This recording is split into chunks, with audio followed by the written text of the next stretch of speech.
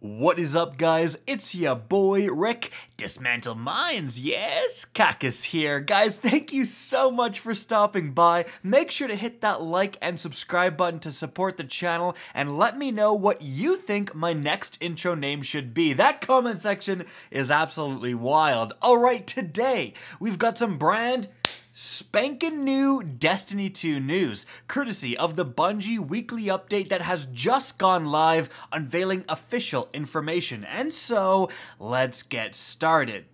Now, first things first, yesterday, Bungie dev Joe Blackburn took to Twitter and revealed a bunch about the future of PvP, laying a roadmap for new maps, finally, and new modes coming over the next year. If you haven't seen my video talking about all that information, definitely check it out. It is linked up above. Very important update for any PvP players. However, moving on from there, we have some new stuff revealed just today. So firstly, Bungie is separating melee actions. So right now, if you press your melee button, if you have a charged melee, it's going to try to do that. If you don't, it's going to do your normal melee. However, this does cause some problems. For example, if you're a hunter and have a throwing knife and you want to throw your throwing knife at a thrall, but you're a little bit too close range, it'll lunge towards that thrall and you'll normal melee it. And obviously, this is not what you wanted to do. So, starting in Season 15, there's going to be auto melee, which is what it is right now. The game's going to try to decide what's best for you. Then there's charged melee and uncharged melee. So you're going to be able to assign to a different, button on your keyboard or controller what you want charged melee and uncharged melee to be if you want. So that means you can always throw a throwing knife, for example, if it's charged, even if the enemy is right in front of your face. And that's going to open up some pretty interesting plays that weren't available before. So definitely consider doing that next season. Moving on from there, we have a huge amount of information about the upcoming Season 15 Sandbox update. Firstly, we have some changes to Stasis Freeze. So, because getting frozen is the most annoying thing in the world, here is what Bungie is doing. Frozen players can now initiate Breakout while airborne. Also, they shortened the breakout animation and camera transition. This means that once you decide to break out, you'll be able to fight back sooner. And differentiated long freeze and short freeze visual treatment to make each status easier to identify. Now, this comes on the heels of a huge stasis nerf that we got earlier in the season that made it so that the only time you're truly frozen long enough to require breaking out is via supers. So now you will be able to break out of those a little bit easier. Moving on from there, a big change to sliding. So Bungie says that sliding into every engagement is inherently low risk and too easy for the reward. Sorry to offend you shotgun apes, but here's what they're doing. Now, when you slide, the following weapon penalties occur. You're going to get minus 20 stability, you're going to get plus 15% shotgun pellet spread, and 1.5 times flinch. So, now, sliding, for example, around a corner is often still going to be the best play because you get the jump on an opponent, you're a smaller target to hit, but just running at someone and then sliding to finish the engagement now is going to have some downsides. So we're probably going to see the meta and people's behavior change a little bit because of this. Moving on from there to the Titan. Firstly, with Rally Barricade. So basically Bungie says, hey, nobody's using the Rally Barricade. So here's what they're doing to buff it. Standing behind a Rally Barricade will now also provide the following weapon buffs. You're going to get plus 30 stability, you're going to get plus 10% range, and you're going to get minus 50% flinch. So maybe we'll see more people set up with rally barricades in the future. Moving on from there, they say for all barricades.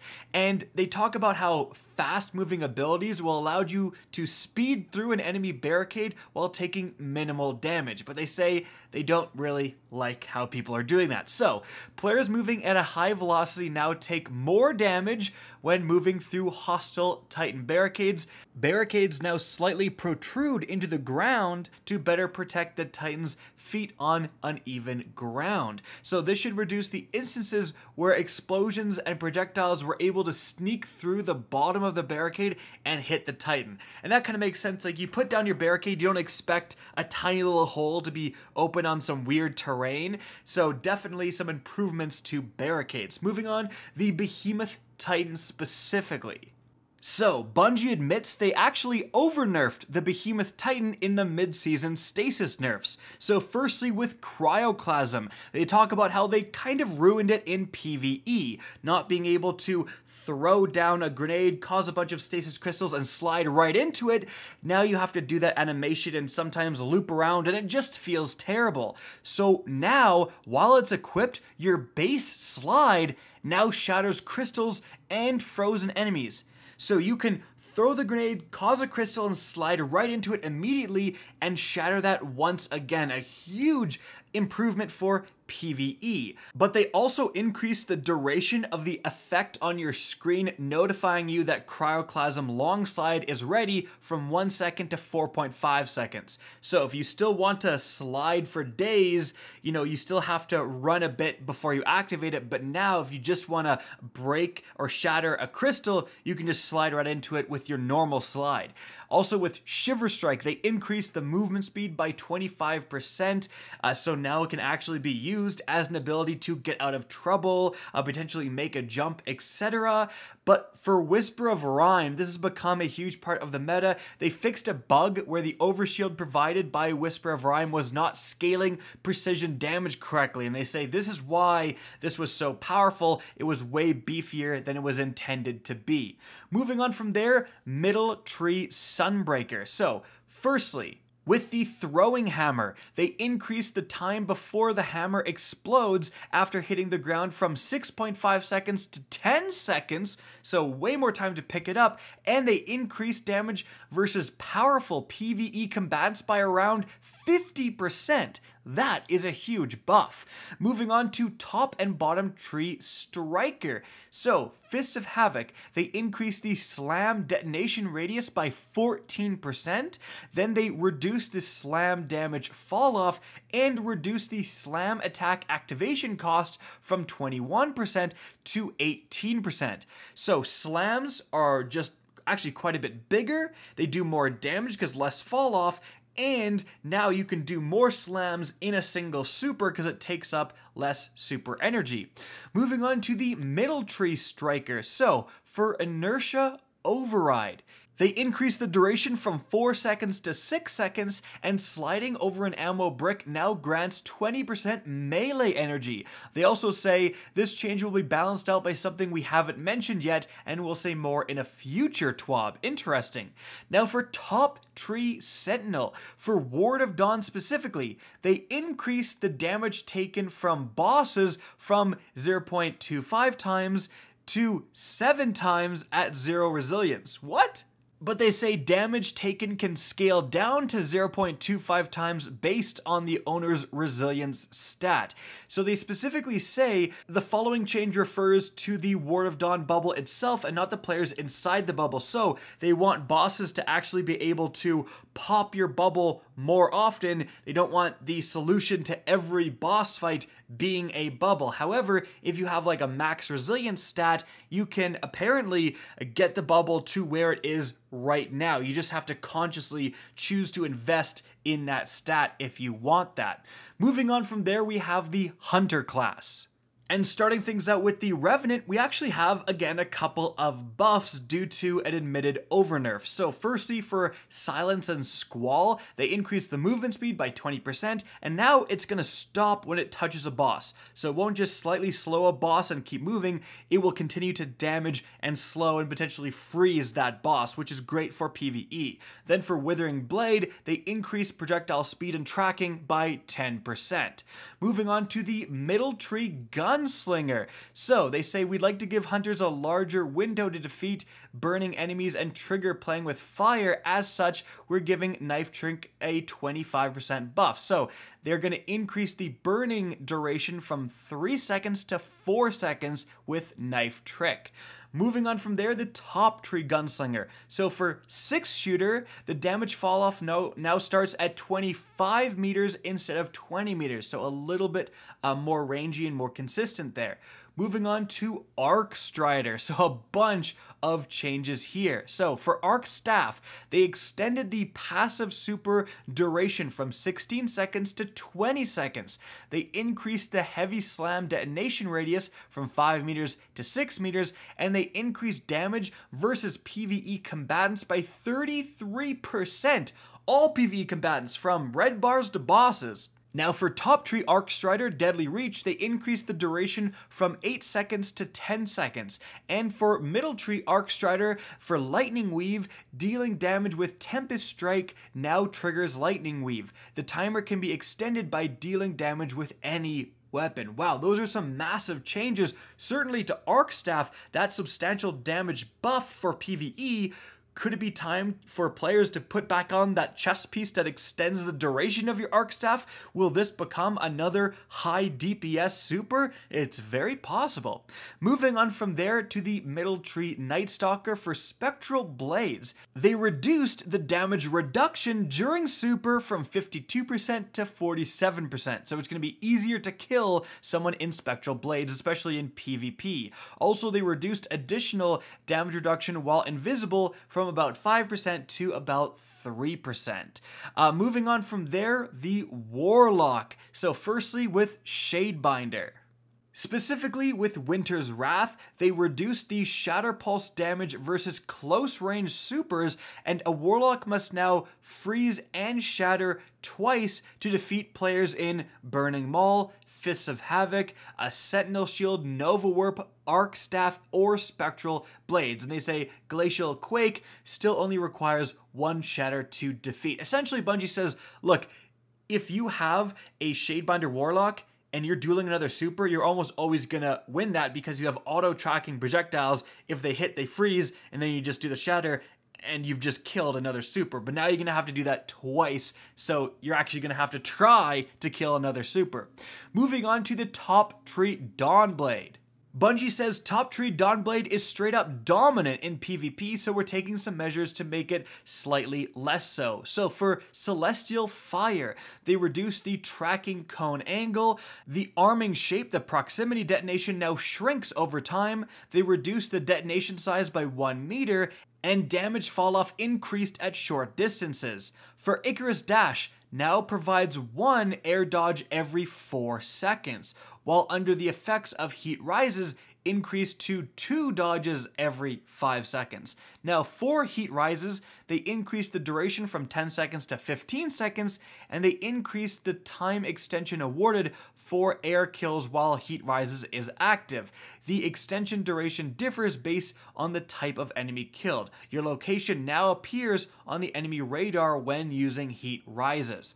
Now for Middle Tree Dawnblade. So for Well of Radiance, they increased the damage taken from bosses from 0.25 times to 1.5 times at 0 resilience. So damage taken can scale down to 0.25 times based on the owner's resilience stat. And note, this refers to the Well of Radiance itself and not the players inside the well. So again, using a Well of Radiance on every single boss fight, the boss can now break that well by shooting it. And now, actually, the resilience stat is finally actually useful in PvE for if you are either a Bubble Titan or a Well Warlock, actually having those supers survive the damage phase.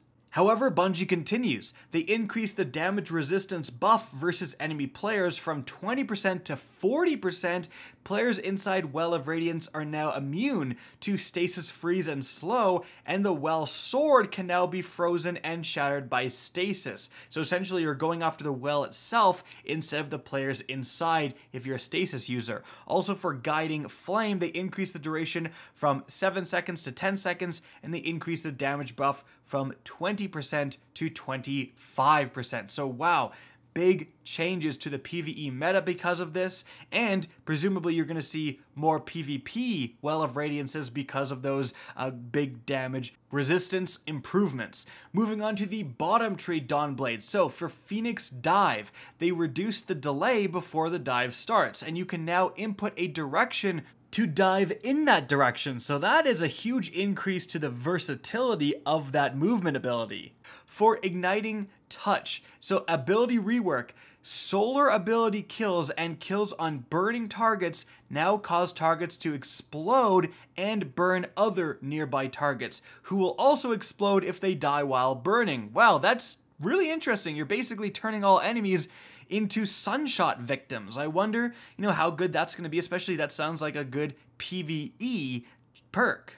But we've got to move on to Middle Tree Stormcaller. So for Chaos Reach, increased beam environmental collision size to better match collision size with damage size, and they reduced the beam damage radius in PvP by 20%, and they reduced the beam endpoint sphere radius in PvP by 33%. So essentially, you've got to be more accurate with your Chaos Reach. You can't hit someone around a corner, which I definitely have. You can't, barely strafe by someone and still hit them. You're actually going to have to hit them with that beam.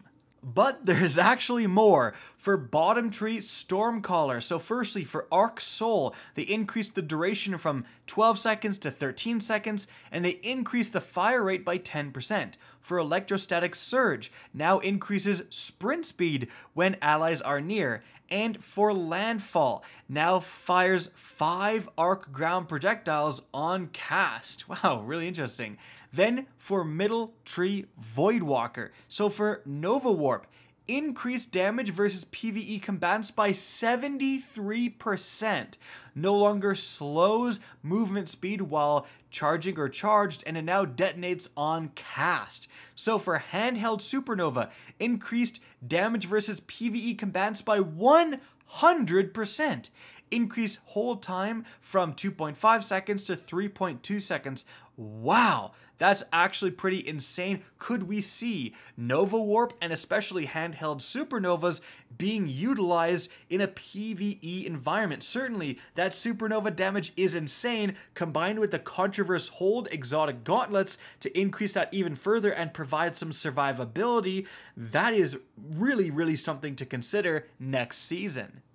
And the last important thing Bungie talks about is that they're improving the powering up stasis experience. So if you buy Beyond Light, or if you did, you may remember you have to go to Europa, and it's quite a while before you unlock your stasis subclass, and then you have to go on some pretty lengthy quests in order to get the different aspects and fragments. So they say starting in Season 15, our Darkness Guide on Europa, the Exo Stranger, will now reveal more information on how to complete the tasks required for earning more stasis power. Guardians who have finished the Beyond Light campaign and visit the Exo Stranger on Europa will see an entire path for unlocking aspects and fragments. Additionally, many of the pre-requirements for obtaining and completing the Born of Darkness quest chain will be reduced or removed. Previously, Guardians needed to complete several quest chains to unlock the Salvation's Grip before stasis would grant them additional power, so that's changed. So it's just going to be easier, especially for anyone buying Beyond Light, to actually go get a few aspects and power that subclass up. Right now, it is kind of a slog.